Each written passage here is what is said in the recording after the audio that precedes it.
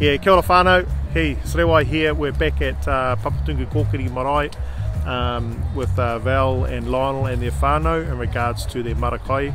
And we're now looking at the compost process in regards to no waste and sustainability.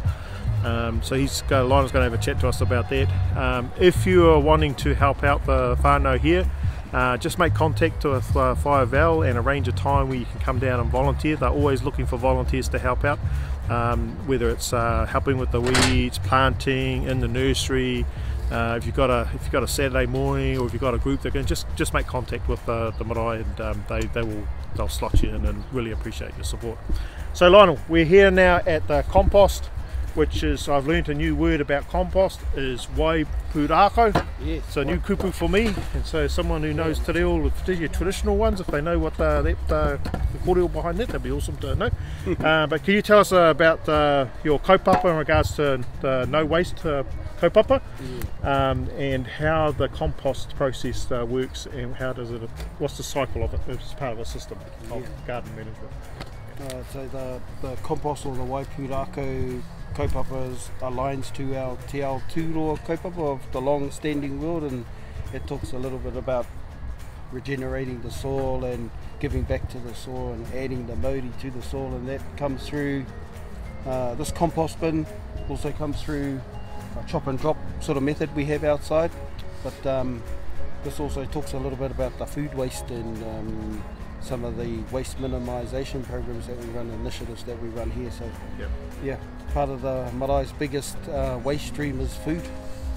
So it makes sense for us to be able to turn that into some valuable compost, and it starts with this carbon compost bin. So it's a little bit funky. It's not for the faint-hearted. It's got a lot of funky stuff in here, and a lot of living matter, organisms. I need to add some other stuff. Look at that.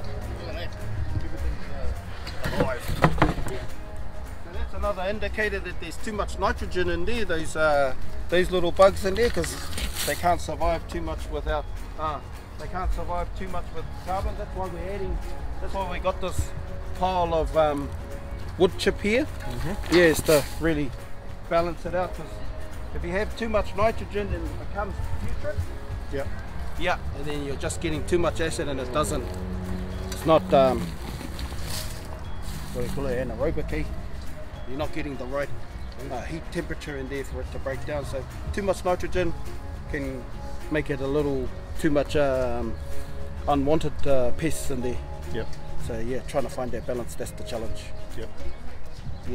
But we pick up about 80 kilos of apples and pears that come from Turners and Growers free lunch program at the school, South Auckland School. So we've got a relationship with two schools, Te Whare Kura o Mangere, Kura Kaupapa o Arohe o Mangere, and Kore School, where Val's the chairman there. So we go down there once a week, both schools, and pick up there, bring it here, and it turns into some of this good compost that goes into our garden.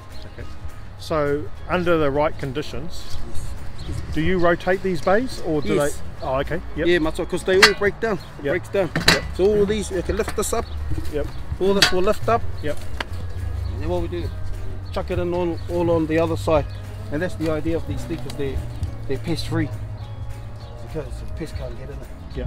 And then we switch from, think about, depending on what you got in there, depending on how good your mixture is, you move it from number 1 to number 2. Start again at number 2, number 3, and then hopefully number 4 we can take the home and put it straight into the wheelbarrow, straight out into the garden. So here's the rotation there. A little bit of it, And how long will each item stay in a particular bay? Well, if you can get it right, close to 3 to 4 weeks, easy. Not this 3 month, 4 month. If you can get it right, put your temperature gauge in. It's good to have your temperature gauge. See how hot it is, and then that'll give you the measure of whether or not you're getting the right temperature. Is there anything that you don't put in here? So I've heard, for example, that you don't necessarily put weeds in that have got seeds on it. That's correct. Whereas others have said you can, because if you've got the temperature right, it'll kill the seeds off.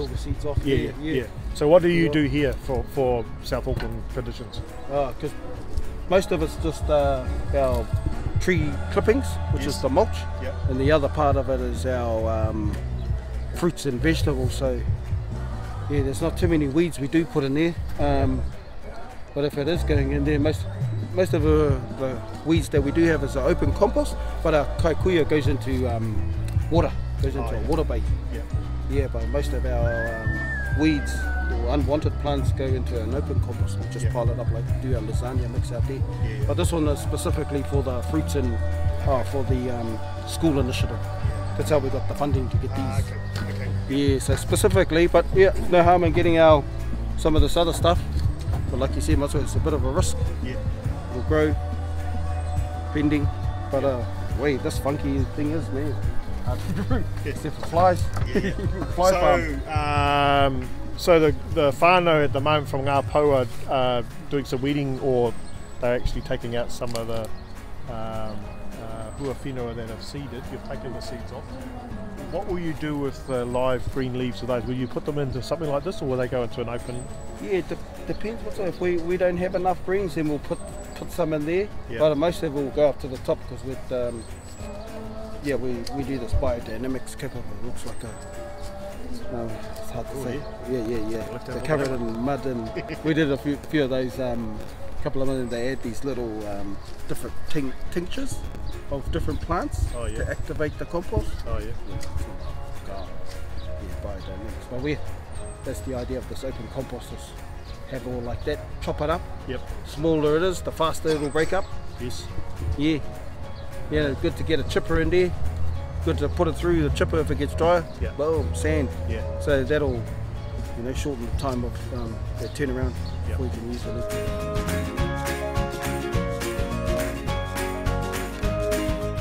Alright whānau, there is a real flash